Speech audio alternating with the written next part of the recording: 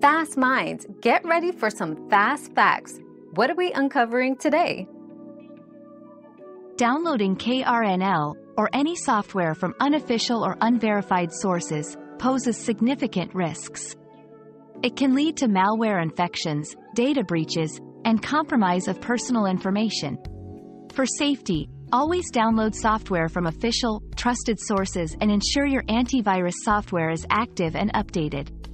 If KRNL is a tool for game modding or similar activities, remember that such actions can violate terms of service and lead to account bans or other repercussions. Prioritize digital safety and legality in your online activities.